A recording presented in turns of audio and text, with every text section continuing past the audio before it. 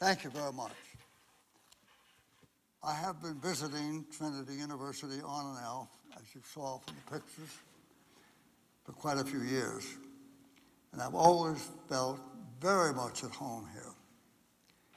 And one of the reasons I have felt at home is that of the many places in which I have spoken, this is one of the very few in which I could speak as a believing Christian.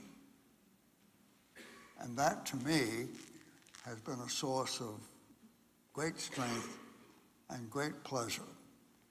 And to be honored in this way is more than I could ever conceivably had expected.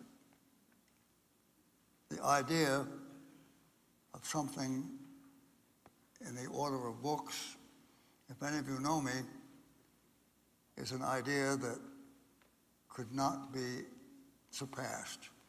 The idea of being remembered in a library.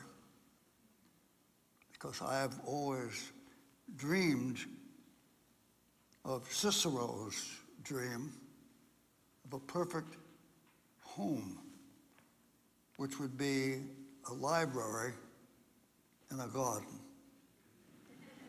Now, I know you can't put that in the garden, but I know there's a library here that has some connection with me, and that will bind me to Trinity University for a long, long time.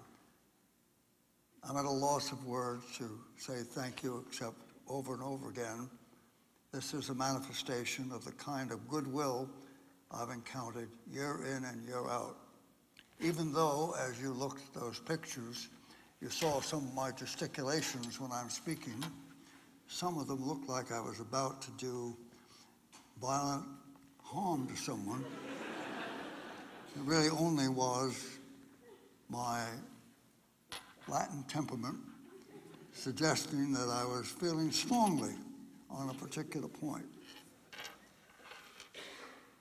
Thank you, thank you, thank you.